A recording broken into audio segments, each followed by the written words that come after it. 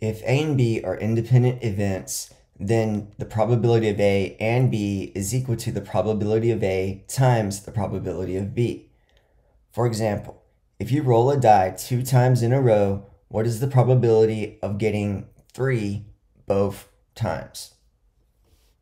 We have the probability of 3 and 3.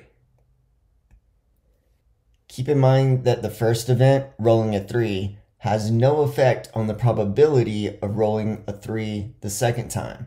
So these are independent events. We can think of this as the probability of rolling a 3 times the probability of rolling a 3.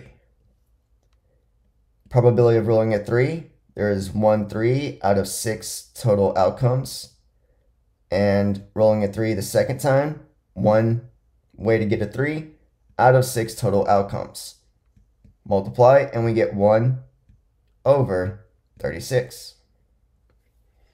In the second example, a family has 4 kids. What is the probability of having 4 boys in a row? We can think of this as the probability of having a boy and boy and boy and boy again. Notice that the first kid has no effect on the probability of the second kid, the third, the fourth.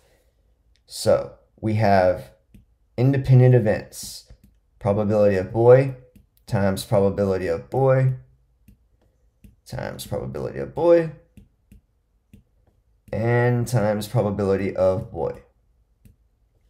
The probability of having a boy the first time is 1/2.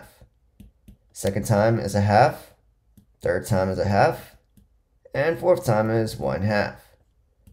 So multiplying, we get 1/16. The probability of having 4 boys in a row, 1/16.